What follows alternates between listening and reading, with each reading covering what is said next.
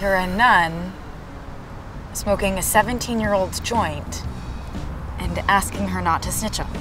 Well, it sounds really bad when you say it like that.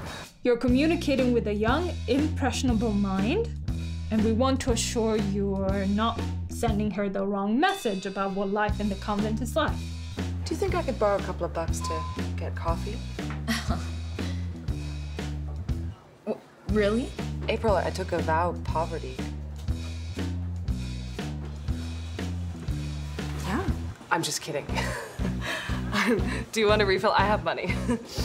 You're not exactly the most traditional nun that has come through our order.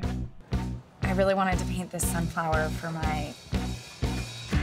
Your friend? For my friend. I need to practice drawing eyes. Can I draw yours?